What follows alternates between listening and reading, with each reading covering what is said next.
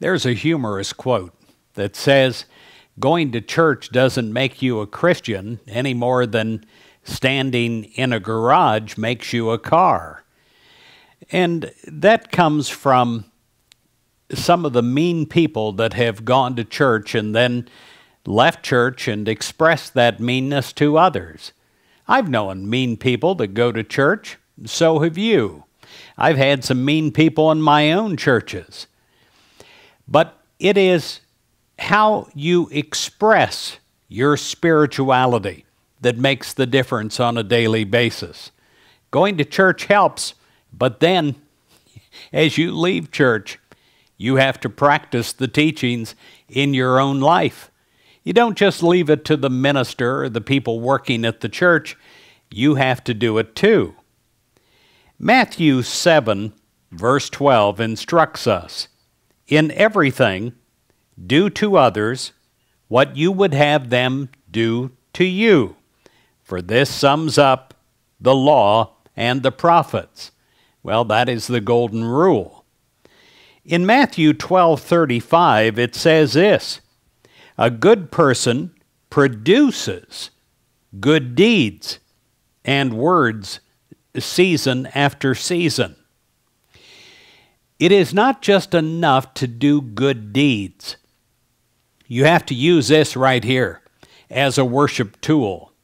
You have to uplift others. You have to be positive in your speaking.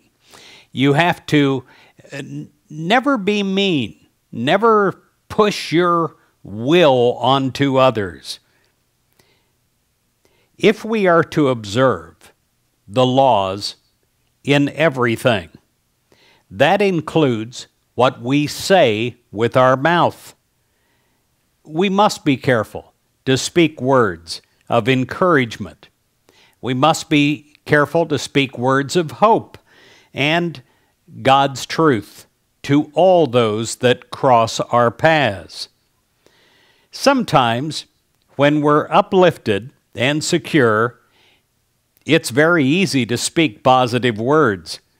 Other times, we may be ourselves discouraged or weary or stressed, and we can scarcely master the energy to uplift ourselves, much less anyone else. But God's commandment is clear. We must live it, and we must speak it.